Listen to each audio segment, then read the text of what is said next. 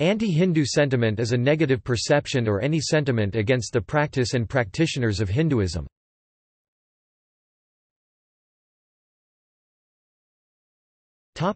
Anti-Hindu sentiments. Individuals in the Indian diaspora have begun to protest that Western scholars distort their religion and perpetuate negative stereotypes, which began with Macauleyism in India. Historically, such stereotypes were promulgated during the British Raj by several Hinduphobes in South Asia as a means to aggrandize sectarian divisions in Indian society, part of the divide and rule strategy employed by the British. Such allegations have seen a rise with the Hindu right using them for politics. The Indian caste system, a social stratification system in South Asia which has been criticized for its discriminatory problems, is often seen as a uniquely Hindu issue rather than a cultural one. This is a common stereotype, as adherents of other religions such as Islam, Sikhism and Christianity have kept the practice of caste segregation in India. For details, see caste system among South Asian Muslims. Christian missionaries denigrate selected features of Hindu practice, most notably image worship, sati, and child marriage. The first two were also criticized by Muslims. According to the religious dialogue activist P. N. Benjamin, some Christian evangelists denigrate Hindu gods and abuse Hindu rituals as barbaric, and such attitudes have caused tensions between religious communities. False allegations have been made that Hindus and Hindu organizations are attacking Christians in a systemic manner in India when the perpetrators were not even Hindus. Akbaruddin Owaisi, a leader of the All India Majlis-e-Ittihadul Muslimin party in Hyderabad, has been charged several times for hate speeches denigrating Hindu gods and inciting violence against Hindus.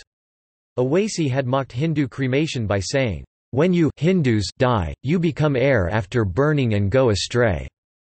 Owaisi had talked in derogatory terms about heritage places of India including Ayodhya, Ajanta Caves and Ellora Caves. A Muslim preacher apologized for insulting Hinduism in 2014. After an uproar, Hindus are considered to be kafirs by Muslims and heathen by Christians.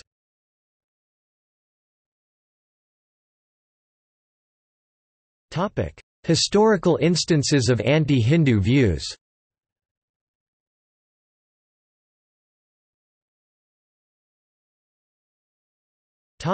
Under Muslim rulers in India. Under the reign of Muhammad bin Tughlaq, the Muslim cleric Ziauddin Barani wrote several works, such as the Fatwa-i-Jahandari, which gave him a reputation as a fanatical protagonist of Islam, and wrote that there should be an all-out struggle against Hinduism, advocating a militant and dogmatic religiosity. He developed a system of religious elitism to that effect. Historian Hayavajana C. Rao wrote about Tipu in his encyclopedic work on the history of Mysore. He asserted that Tipu's religious fanaticism and the excesses committed in the name of religion, both in Mysore and in the provinces, stand condemned for all time. His bigotry, indeed, was so great that it precluded all ideas of toleration. He further asserts that the acts of Tipu that were constructive towards Hindus were largely political and ostentatious rather than an indication of genuine tolerance. He also corresponded with the Sringeri Shankaracharya, expressing grief and indignation at a raid by Maratha bandit horsemen called Pindari, which killed many and plundered the monastery of its valuable possessions, patronized the Melkote temple, which has gold and silver vessels with inscriptions indicating that they were presented under the Sultan, for which a Kannada decree was issued that the Sri Vaishnava Hindu sectary invocatory verses there should be recited in the traditional form. Tipu Sultan also presented 4 silver cups to the Lakshmikanta temple at Kalale and probably presented the Ranganatha temple at Srirangapatana with 7 silver cups and a silver camphor burner. The Sringeri Sharada Pitham has in its safe possession some 24 letters written by the Sultan, who also sent a silver palanquin and a pair of silver shoris to the Sarada temple as well. Tipu sent a letter on 19 January 1790 to the governor of Bekal, Budras Zuman Khan. It says, "Don't you know I have achieved a great victory recently in Malabar and over 4 lakh Hindus were converted to Islam? I am determined to march against that cursed Rama Varma, Raja of Travancore, very soon. Since I am overjoyed at the prospect of converting him and his subjects to Islam, I have happily abandoned the idea of going back to Srirangapatnam now." Although the attitudes of Muslim ruler Tipu Sultan have been criticized as being anti-Hindu by Indian historians, left-wing historians note that he had an egalitarian attitude towards Hindus and was harsh towards them only when politically expedient. Former IAS officer, Praxi Fernandez has mentioned in his book that Tipu Sultan displayed reverence to the head of the Hindu Shringar Mutt. By Irfan Habib and Mohibul Hassan argue that these early British authors had a strong vested interest in presenting Tipu Sultan as a tyrant from whom the British had liberated Mysore. This assessment is echoed by Brittlebank in her recent work.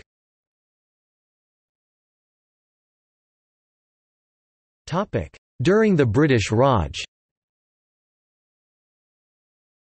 During the British rule of the Indian subcontinent, several evangelical Christian missionaries spread anti-Hindu propaganda as a means to convert Hindus to Christianity.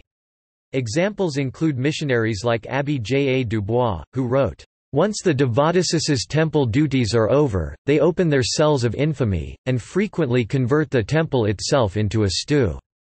A religion more shameful or indecent has never existed amongst a civilized people." In Charles Grant's highly influential Observations on the Asiatic Subjects of Great Britain, 1796, Grant criticized the Orientalists for being too respectful to Indian culture and religion. His work tried to determine the Hindus' true place in the moral scale, and he alleged that the Hindus are a people exceedingly depraved.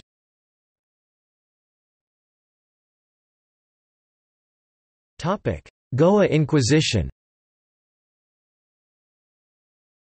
The Goa Inquisition was a colonial-era Portuguese institution established by the Roman Catholic Holy Office between the 16th and 19th century to stop and punish heresy against Christianity in South Asia. The institution persecuted Hindus through the colonial-era Portuguese government and Jesuit clergy in Portuguese India. It was established in 1560, briefly suppressed from 1774 to 1778, continued thereafter and finally abolished in 1820. The Inquisition punished those who had converted to Catholicism, but were suspected by Jesuit clergy of practicing their previous religion in secret. Predominantly, the persecuted were accused of crypto-Hinduism.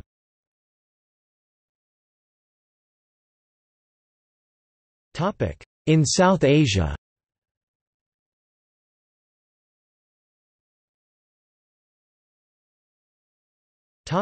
Afghanistan.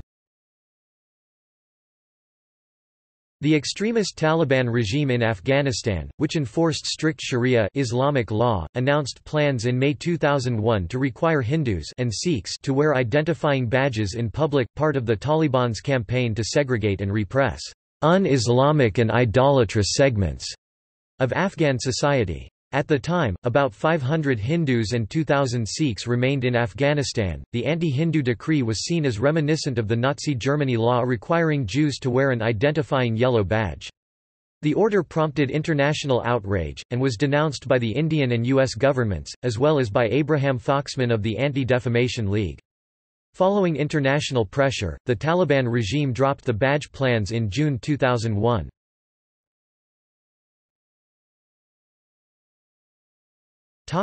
Bangladesh. Political leaders frequently fall back on Hindu bashing in an attempt to appeal to extremist sentiment and to stir up communal passions. In one of the most notorious utterances of a mainstream Bangladeshi figure, the then Prime Minister Khalida Zia, while leader of the opposition in 1996, declared that the country was at risk of hearing Uludvani, a Bengali Hindu custom involving women's ululation from mosques, replacing the azan Muslim call to prayer, e.g., see Agence France Presse report of 18 November 1996. Bangladesh opposition leader accused of hurting religious sentiment. Even the supposedly secular Bangladesh Awami League is not immune from this kind of scaremongering. The current Prime Minister, Sheikh Hasina, was alleged to have accused Bangladeshi Hindu leaders in New York of having divided loyalties with one foot in India and one in Bangladesh. Successive events such as this have contributed to a feeling of tremendous insecurity among the Hindu minority. The fundamentalists and right-wing parties such as the Bangladesh Nationalist Party and Jatiya Party often portray Hindus as being sympathetic to India, making accusations of dual loyalty and allegations of transferring economic resources to India, contributing to a widespread perception that Bangladeshi Hindus are disloyal to the state. Also, the right-wing parties claim the Hindus to be backing the Awami League. As widely documented in international media, Bangladesh authorities have had to increase security to enable Bangladeshi Hindus to worship freely following widespread attacks on places of worship and devotees. On 28 February 2013, the International Crimes Tribunal sentenced Delwar Hossain Sayyidi, the vice president of the Jamaat-e-Islami, to death for the war crimes committed during the 1971 Bangladesh Liberation War. Following the sentence, activists of Jamaat-e-Islami and its student wing Islami Chhatra Shibir attacked the Hindus in different parts of the country. Hindu properties were looted, Hindu houses were burnt into ashes and Hindu temples were desecrated and set on fire. While the government has held the Jamaat-e-Islami responsible for the attacks on the minorities, the Jamaat-e-Islami leadership has denied any involvement. The minority leaders have protested the attacks and appealed for justice. The Supreme Court of Bangladesh has directed the law enforcement to start suo motu investigation into the attacks. U.S. Ambassador to Bangladesh expressed concern about attack of Jamaat on Bengali Hindu community. The violence included the looting of Hindu properties and businesses, the burning of Hindu homes, rape of Hindu women and desecration and destruction of Hindu temples. According to community leaders, more than 50 Hindu temples and 1,500 Hindu homes were destroyed in 20 districts. On May 5, 2014, a mob of almost 3,000 attacked Hindu households and a temple in eastern Bangladesh after two youths from the community allegedly insulted the Islamic prophet, Muhammad, on Facebook.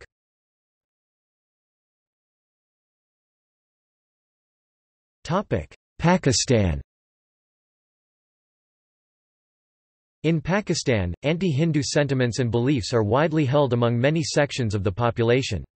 There is a general stereotype against Hindus in Pakistan. Hindus are regarded as miserly.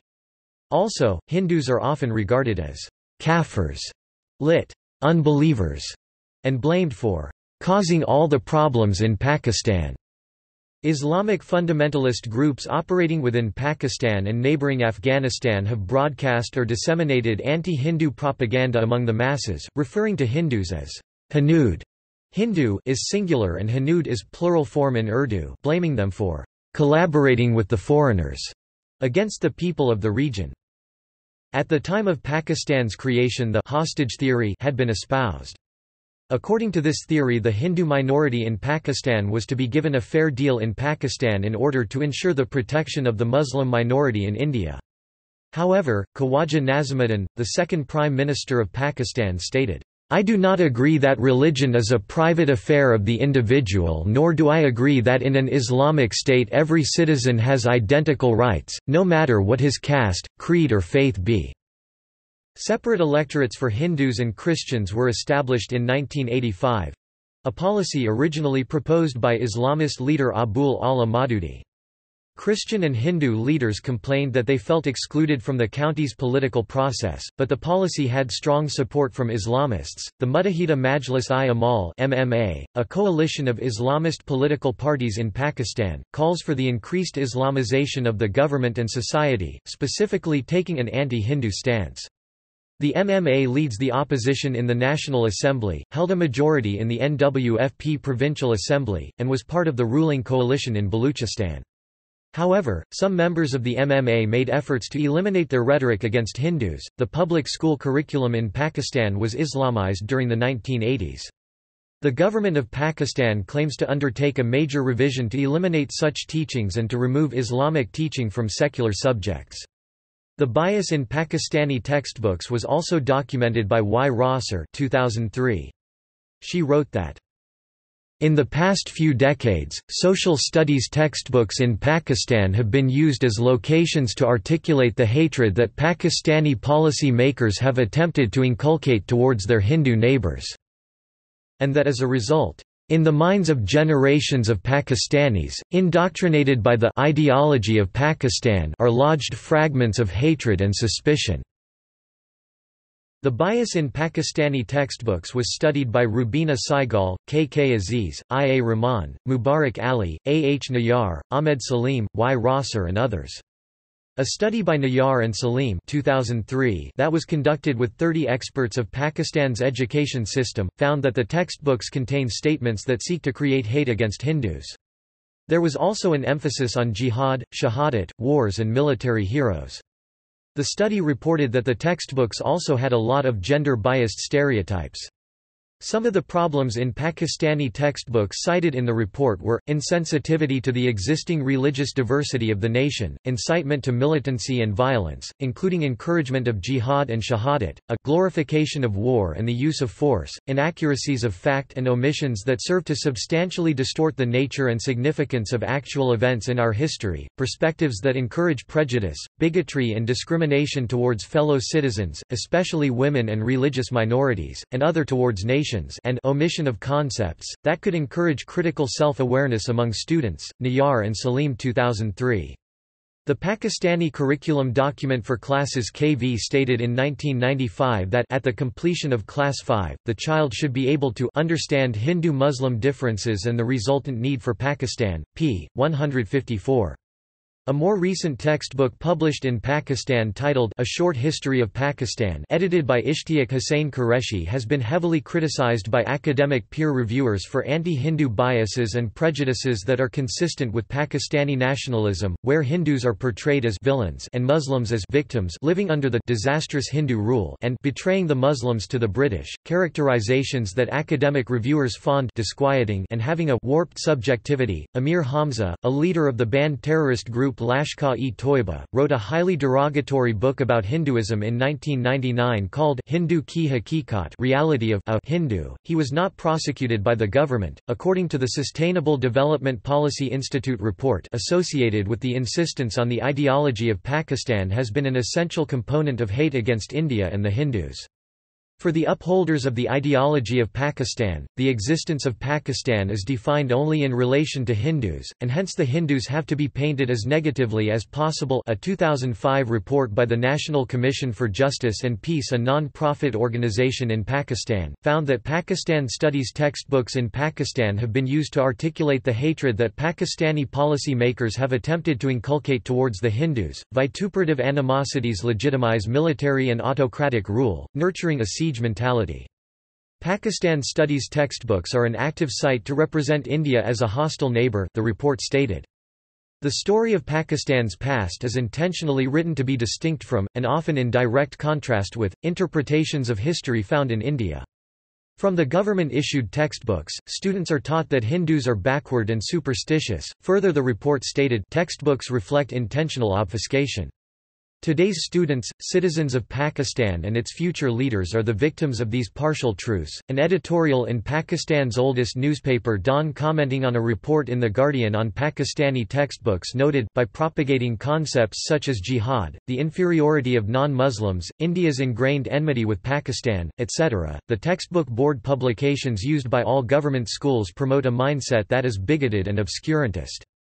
Since there are more children studying in these schools than in madrasas, the damage done is greater. According to the historian Professor Mubarak Ali, textbook reform in Pakistan began with the introduction of Pakistan Studies and Islamic Studies by Zulfikar Ali Bhutto in 1971 into the national curriculum as compulsory subject. Former military dictator Gen Zia-ul-Haq, under a general drive towards Islamization, started the process of historical revisionism in earnest and exploited this initiative. The Pakistani establishment taught their children right from the beginning that this state was built on the basis of religion, that's why they don't have tolerance for other religions and want to wipe out all of them.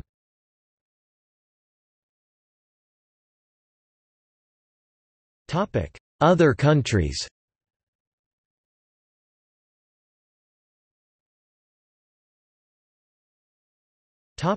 Malaysia. In April 2006, local authorities demolished several Hindu temples to make way for developmental projects. Their excuse was that these temples were unlicensed and squatting on government land. In April and May 2006, several Hindu temples were demolished by City Hall authorities in the country, accompanied by violence against Hindus.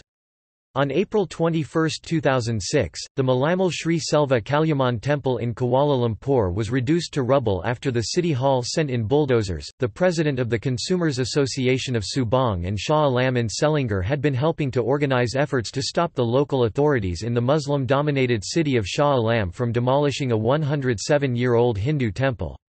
The growing Islamization in Malaysia is a cause for concern to many Malaysians who follow minority religions such as Hinduism. On May 11, 2006, armed City Hall officers from Kuala Lumpur forcefully demolished part of a 60-year-old suburban temple that serves more than 1,000 Hindus. The Hindu Rights Action Force, a coalition of several NGOs, have protested these demolitions by lodging complaints with the Malaysian Prime Minister.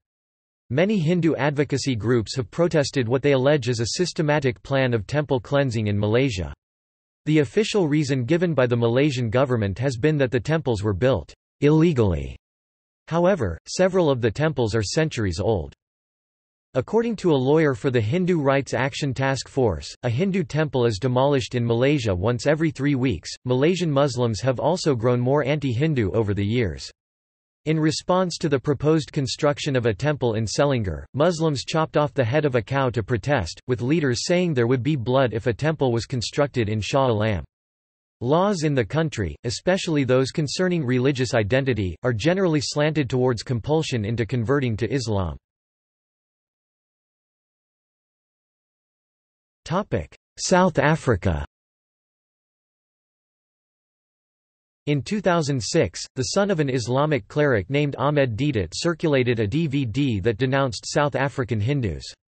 The elder Deedat, former head of the Arab-funded Islamic Propagation Centre International (IPCI), had previously circulated an anti-Hindu video in the 1980s where he said that Indian Muslims were fortunate that their Hindu forefathers saw the light and converted to Islam when Muslim rulers dominated some areas of India. His video was widely criticized. While Hindus in South Africa have largely ignored the new anti-Hindu DVD circulated by Deedat Jr., he has been severely criticized by local Muslims, including other members of the IPCI. The IPCI said in a statement that Yusuf Deedat did not represent the organization in any way. Deedat Jr., undeterred by the opposition from his own brethren, continues to circulate the material. He has placed advertisements in newspapers inviting anyone to collect a free copy from his residence to see for themselves what the controversy is about.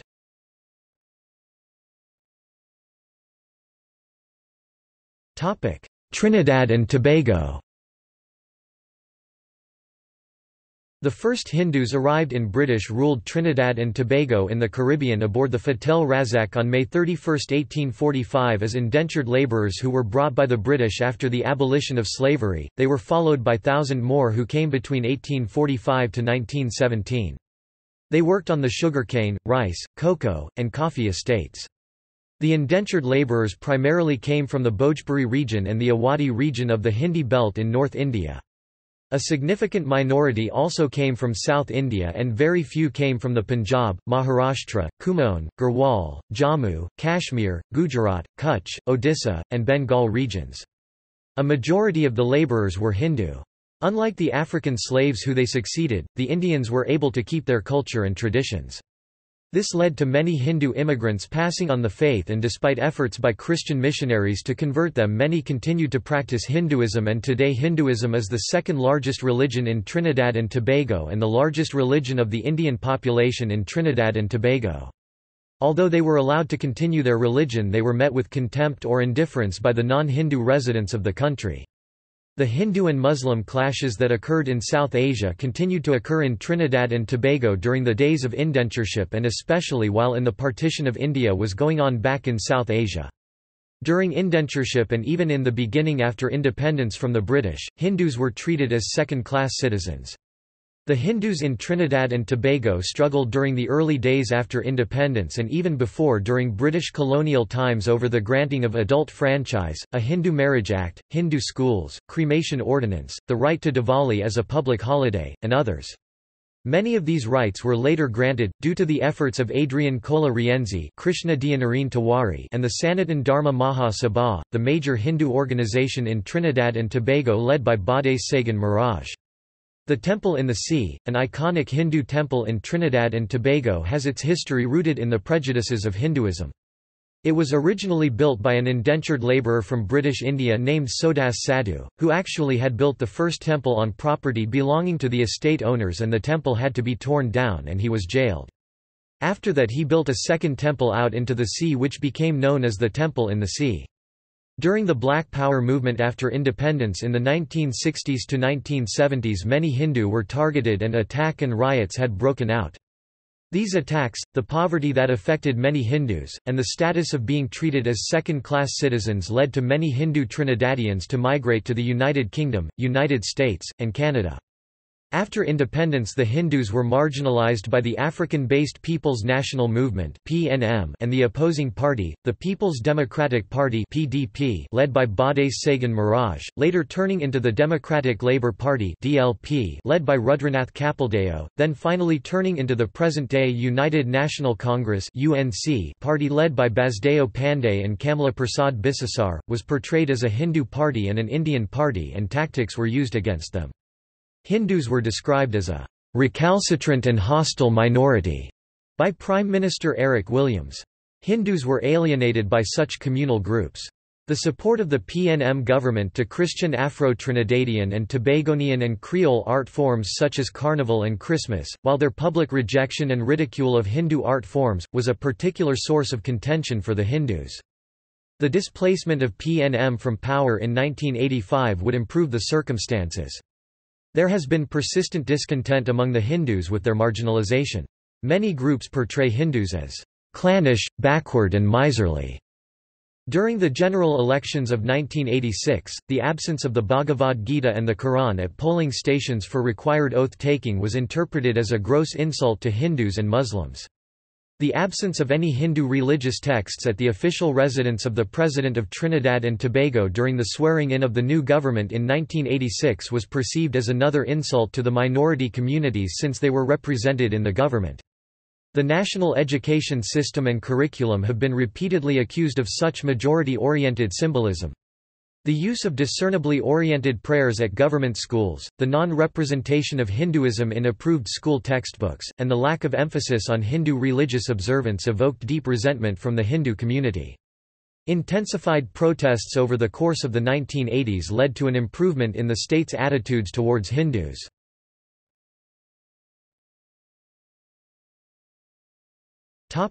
United Kingdom.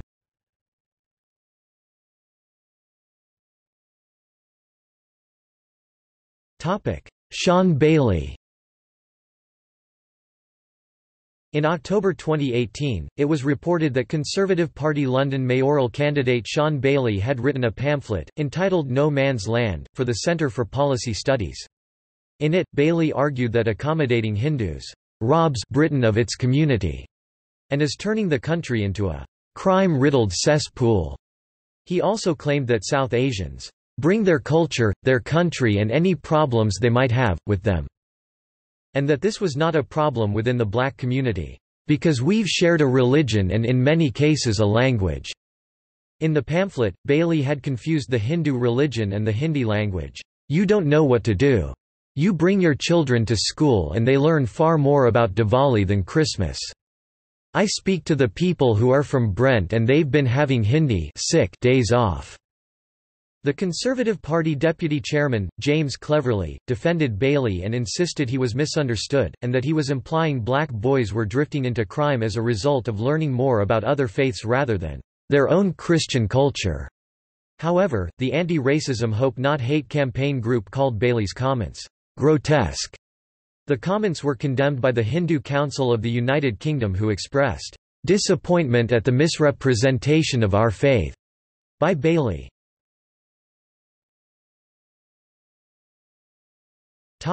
United States. By the late 19th century, fear had already begun in North America over Chinese immigration supplying cheap labor to lay railroad tracks, mostly in California and elsewhere in the West Coast. In xenophobic jargon common in the day, ordinary workers, newspapers, and politicians uniformly opposed this yellow peril. The common cause to eradicate Asians from the workforce gave rise to the Asiatic Exclusion League. When the fledgling Indian community of mostly Punjabi Sikhs settled in California, the xenophobia expanded to combat not only the East Asian Yellow Peril, but now the immigrants from British India, the Turban Tide, equally referred to as the Hindu invasion. The rise of the Indian American community in the United States has brought about some isolated incidences of attacks on them, as has been the case with many minority groups in the United States.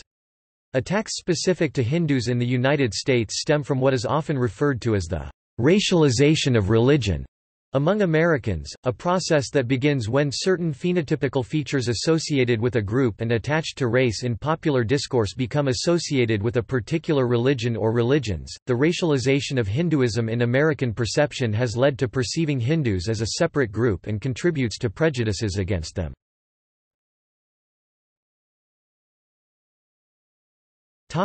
Pat Robertson. In addition, there have been anti-Hindu views that are specific to the religion of Hinduism as well as mistaken racial perceptions. Pat Robertson in the United States has made remarks denouncing Hinduism as demonic, believing that Hindus, when they feel any sort of inspiration, whether it's by a river or under a tree, on top of a hill, they figure that some god or spirit is responsible for that. And so they'll worship that tree, they'll worship that hill, or they'll worship anything. These remarks were widely condemned and rebutted by Indian Americans and many nonpartisan advocacy groups. Evangelical leader Albert Mohler defended Robertson's remarks, saying, "Any belief system, any world view, whether it's Zen Buddhism or Hinduism or dialectical materialism for that matter, Marxism, that keeps persons captive and keeps them from coming to faith in the Lord Jesus Christ, yes, is a demonstration of satanic power."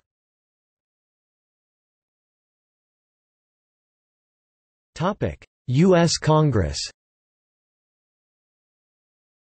In July, 2007, the United States Senate conducted its morning prayer services with a Hindu prayer, a historical first. During the service, 3 disruptors, named Antti Nedelko Pavkovic, Catherine Lynn Pavkovic and Christian Renee Sugar, from the fundamentalist Christian activist group Operation Save America protested that the Hindu prayer was an abomination, and that they were Christians and patriots. They were swiftly arrested and charged with disrupting Congress. The event generated a storm of protest from Christian right groups in the country, with the American Family Association (AFA) opposing the prayer and carrying out a campaign to lobby senators to protest it. Their representative attacked the proceedings as gross idolatry. The AFA sent out an action alert to its members to email, write letters, or call their senators to oppose the Hindu prayer, stating it is seeking the invocation of a non-monotheistic God. The alert stated that, since Hindus worship multiple gods, the prayer will be completely outside the American paradigm, flying in the face of the American motto One Nation Under God. The convocation by Zed was in fact disrupted by 3 protesters in the gallery reportedly shouting, "This is an abomination!"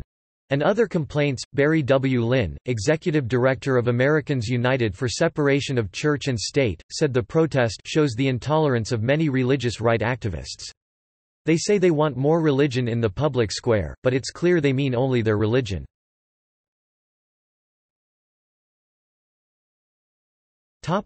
California textbook controversy. A controversy in the U.S. state of California concerning the portrayal of Hinduism in history textbooks began in 2005. The protest was led by Vedic Foundation (VF) and the American Hindu Education Foundation (HEF) by complaining to the California's Curriculum Commission, saying the coverage in 6th grade history textbooks of Indian history and Hinduism was biased against Hinduism, and points of contention includes a textbook's portrayal of the caste system, the Indo-Aryan migration theory, and the status of women in Indian society as the main features of Hinduism. The California Department of Education (CDE) initially sought to resolve the controversy by appointing Shiva Bajpai, professor emeritus at California State University Northridge, as a one-man committee to review revisions proposed by the groups. Michael Witzel and others revisited the proposed change on behalf of the State Board of Education and suggested reverting some of the approved changes. In early 2006, the Hindu American Foundation sued the state board over matters of process. The case was settled in 2009.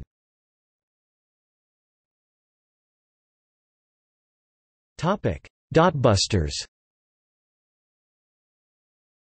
The Dotbusters was a hate group in Jersey City, New Jersey, that attacked and threatened South Asians in the fall of 1987. The name originated from the fact that traditional Hindu women and girls wear a bindi on their forehead. In July 1987, they had a letter published in the Jersey Journal stating that they would take any means necessary to drive the Indians out of Jersey City. I'm writing about your article during July about the abuse of Indian people. Well, I'm here to state the other side. I hate them. If you had to live near them you would also. We are an organization called Dotbusters.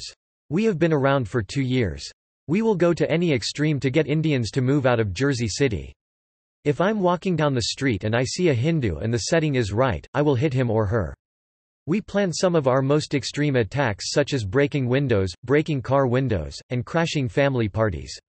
We use the phone books and look up the name Patel. Have you seen how many of them there are? Do you even live in Jersey City? Do you walk down Central Avenue and experience what it's like to be near them? We have, and we just don't want it anymore. You said that they will have to start protecting themselves because the police cannot always be there. They will never do anything. They are a weak, sick race physically and mentally. We are going to continue our way. We will never be stopped.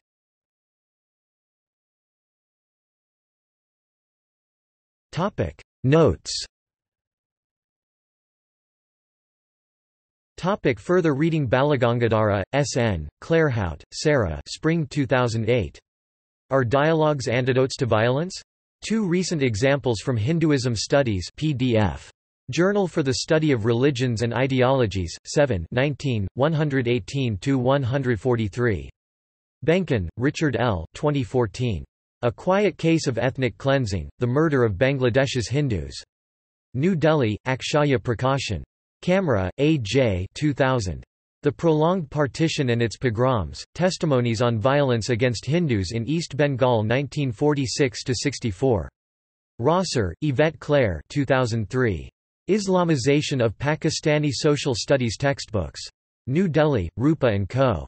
ISBN 81-291-0221-8.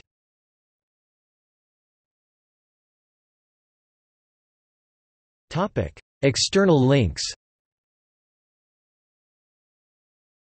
Video of Rajan Z prayer in Senate disrupted by Operation Rescue America on YouTube.